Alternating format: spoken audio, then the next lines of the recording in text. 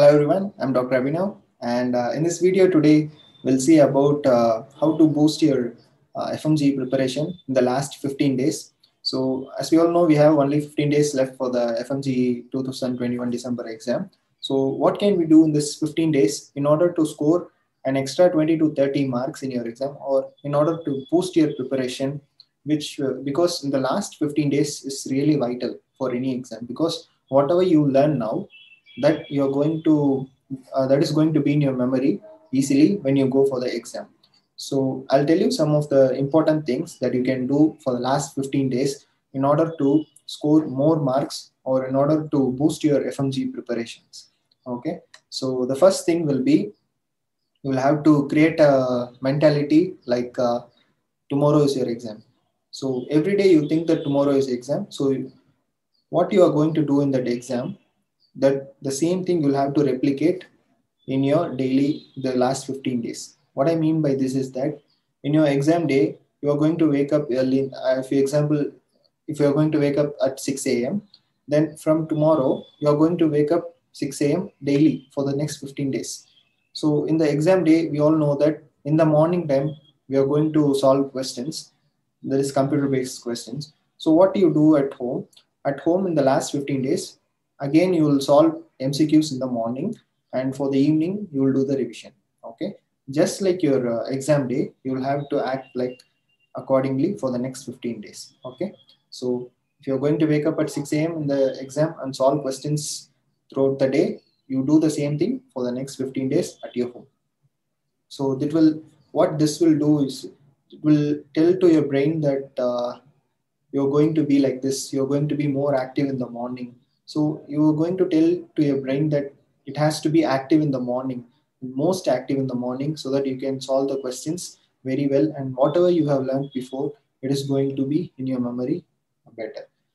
So the next thing is, in the last 15 days, you're going to solve as many MCQs as possible. So remember, daily you'll have to solve at least 150 to 200 MCQs and know the answers for it also. So revise what have you done wrong, and why it is correct, and all those things. And if you think you're weak in some MCQ, or you're weak in some concepts in that MCQ, you go back to your revision notes, you read again those topics, you revise it again and again and again. So revision is the key always. So in the last 15 days, what you will do is you will solve as many MCQs as possible, and at the same time try revising as much as possible. So in the last 15 days, what you will have to do additionally is that you will also have to solve the previous year MCQs. So you will have to solve the June 2021 exam questions, and August and December 2020 exam questions. At least these three papers. So in our channel, we will try to solve it together. So I'll try to make a video on the solutions of those questions also. But if you have solutions already, then you can go through it and solve it according to your time. So the next thing is that once you will solve the MCQs, you will have to revise those MCQs, and then do previous year question papers and revise the answers of those question papers. And so this will be a cycle. So we'll revise, do MCQs, revise, do MCQs, and it should go on. So the next thing I wanted to say is that solve many image-based questions. So nowadays in exam, what we are seeing is that more of image-based questions, more of clinical-based questions. So try to solve those type of questions as much as possible. Okay, so solving image-based question is an art. So those image-based questions are actually helping you. So don't be scared of it. When you read the question, you might not understand some points, but when you see the image, that is going to help you. The image is going to add a clarity to your question, so which is going to actually help you in the exam. So don't be afraid of image-based questions. They are actually good for you. So try to solve image-based questions, see the surgical instruments, obstetrics and gynecological instruments, and all those type of questions which can be asked in the images. So these are some of the important things that I wanted to say for the last 15 days before your exam.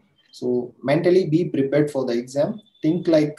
Act like tomorrow is your exam. So next 15 days is very, very crucial. So try to make the most out of it, so that if you are about to score 180, in the last 15 days, good preparation will get you to 200, or if you are about to score 130, even the last 15 days can get you to 150 also, because getting 150 is really, really important in this exam, and it can make a big difference as well.